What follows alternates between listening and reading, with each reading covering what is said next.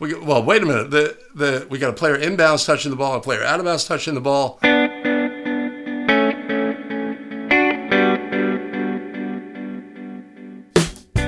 Hello, everybody. We're back again. Another episode of the Basketball Rules Expert, the YouTube show where we take National Federation of High School rules, lift them off the printed page, breathe life into them, simplify, clarify, amplify, and then give them back to you in a format you could take with you onto the basketball court where it is most important. Greetings again, everybody. My name is Greg Austin. I'm a basketball official here in the San Francisco Bay Area, and I have been for over a decade. I consider myself to be a basketball rules expert. This show is all about helping you on your journey to becoming a basketball rules expert as well. Before we get started today, I have to give a shout out to show supporters: Dick Schmidt, Ed Knaggs, Jose Lansang Jr, and Owen Lambourne. Much appreciated and much love. If you want to support the show, there will be a link in the show notes below. Today we're going to get started with something different, a mailbag episode where we're going to answer viewer questions from previous episodes and about basketball rules in general. If you want to submit a question for a future episode, there'll be a link in the show notes below. All right, let's get started today with our very first question.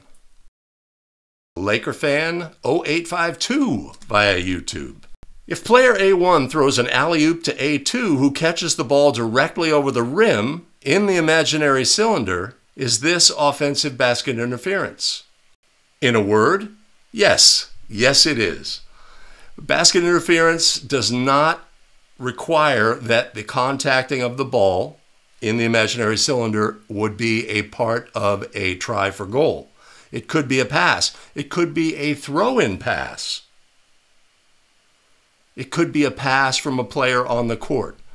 But it doesn't require that it's a try, and contacting the ball while it is in the imaginary cylinder by either team contacting the ball is a basket interference violation by rule.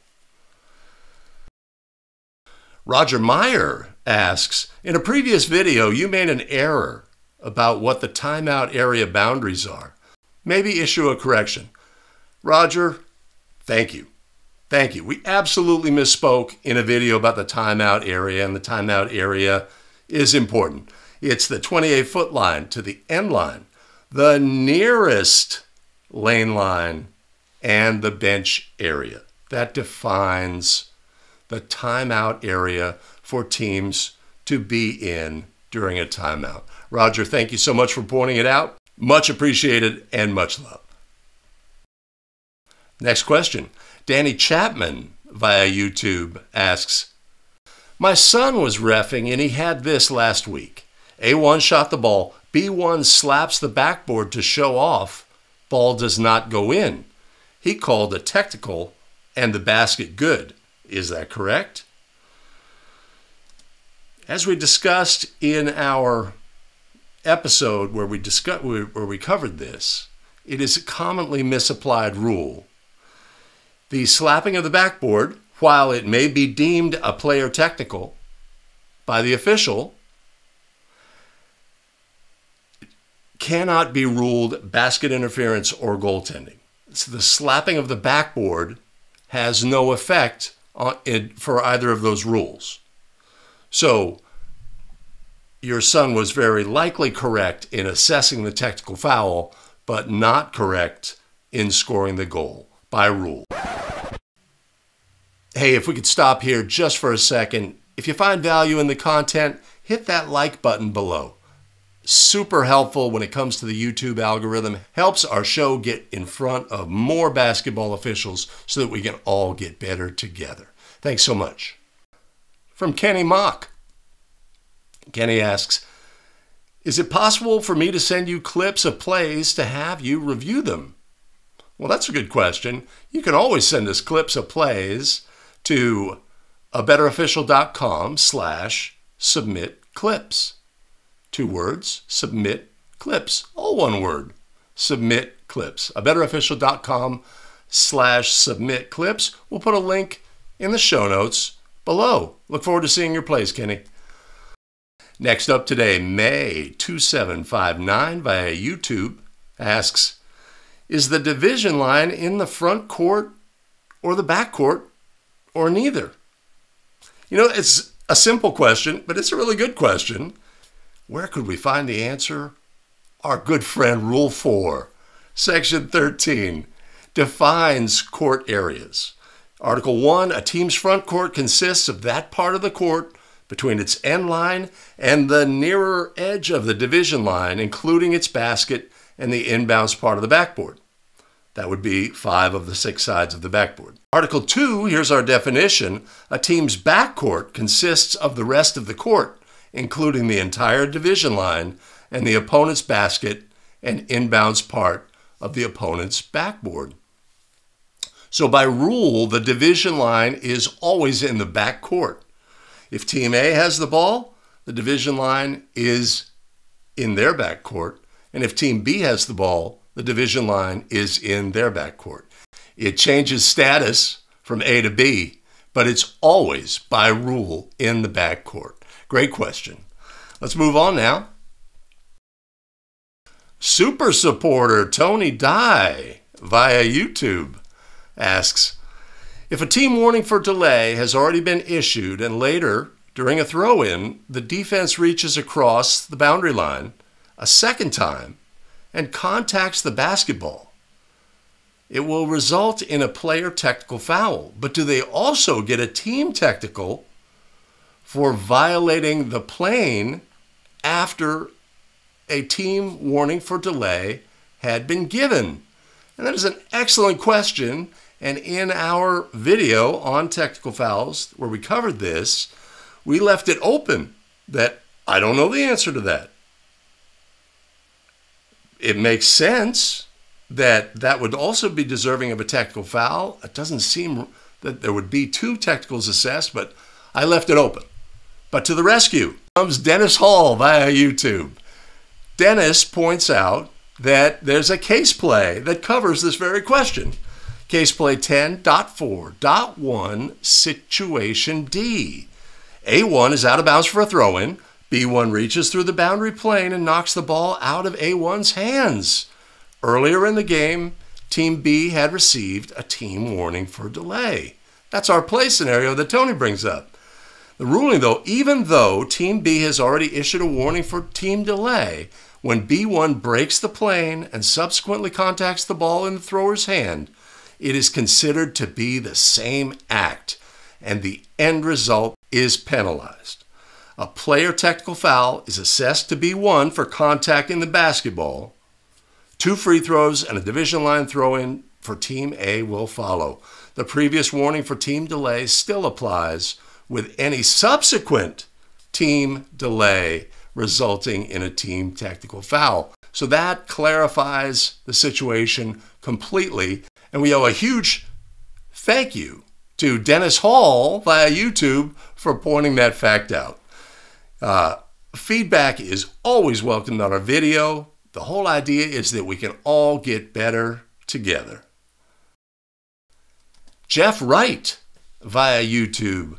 Wouldn't the ball be dead as soon as the defender reached through the boundary plane? So only the team technical for a second delay would be penalized and not the foul? So that's referring to our previous play that Tony brought up, where a player reaches through. But let's think it through. We just had a case play that said, in this instance, we don't go back in time and say, okay, well, once they broke the plane, the ball was dead for a team delay. We don't do that. We wait to see the result of the play. Now, if we gave the ball at the disposal of a thrower and a player, the defensive player, swiped across the boundary line and missed, right? And the official's just about to rule a violation, and they come again, and the whistle sounds just prior, etc., just prior to the contacting of the ball, then we could, in theory, have, before it contacted the ball, I have a dead ball, warning for delay, team technical, off we go, right? That scenario could exist. But if in that brief amount of time the official's not able to make that ruling, then the ruling stands. on that play. Thanks for the question, Jeff. Nafoor writes, must you give a warning before issuing a technical foul? Right? This is a common question. NFHS actually came out with a clarification to clarify that officials are not required to issue a warning prior to issuing a technical foul. However, they may issue a warning when the offense is judged to not be major. The rationale is to clarify the official does not have to give a warning to the coach. The warning is one of the tools used to help improve behavior before a technical foul is given. It is not necessary. It is just a tool that the officials have to help deal with potential problems with a coach or the bench. If the coach is deserving of a technical foul, we do not have to give them a warning first. It's as simple as that. Their actions, if they warrant a technical foul, receive a technical foul. Now, if the officials feel that they could use a warning to help address behavior that's approaching deserving of a technical foul, then they can use that tool. It's a fantastic tool that we have at our availability, and one that has really made the game better. Dan Grandgood via YouTube asks, how can a foul of any kind be called after the horn sounds to end the game? In general, at the end of the game, officials are making their way off the court. Now, I know in some parts of the country there are requirements that officials potentially stay for handshakes or some post-game activity of some sort. But in most instances, across the country, game ends, officials are leaving. Okay? That being said, officials cannot disregard egregious behavior by a coach or a player. It's super easy to imagine a scenario, right, where the coach, comes at the officials and pushes them. We're not going to assess a technical foul? That's a flagrant technical. Maybe the game has ended. Maybe it has no bearing on the game, but we're going to assess that technical foul. We have the power to assess that technical foul after the fact. So we can, if the technical foul will affect the outcome of the game and could lead to possibly overtime or changing the result of the game, we're going to stop, come back, and assess that technical foul, shoot the appropriate free throws, and go through the proper procedures. But it's possible. It's not too hard to imagine a scenario where a player or a team member or the head coach or an assistant coach just does something absolutely egregious and can't be ignored. Thanks, Dan. Dave Rush via YouTube. In reality, how many officials will tee someone up after the horn where the offending team is up by 2? It's happened. It will happen again. I had an instance at the end of a collegiate game where that exact scenario came to pass. Or we were on the verge of that exact same scenario. Head coach who won by 2 comes at the crew, questioning, accusing, etc. Right? Now, what's our motivation as officials? Well, why don't we stick it around and hash this out and maybe we can get a technical foul go? No. Our motivation is, this game is over, we're leaving. But if the coach provides no opportunity for that by doing something so egregious, absolutely, by rule, tactical foul would be deserved and we would administer and see what happens in the game. Absolutely, 100%. It's going to happen again. Thanks, Dave. Thank you for joining us today for the Basketball Rules Expert Mailbag Edition. If you find value in the content, time to do all the things like subscribe, hit notify, and share the video content with others. Special thanks again today to our show supporters, Dick Schmidt, Ed Knaggs, Jose Lansang Jr., and Owen Lambourne. Much appreciated. and much love. If you want to be a supporter of the show, you can always buy us a coffee. There's a link above and in the show notes below, or just head over to betterofficial.com/coffee. All right, we have additional video content for you here. Make your choice, choose wisely. Tell you what, we'll see you in the very next video. Take care.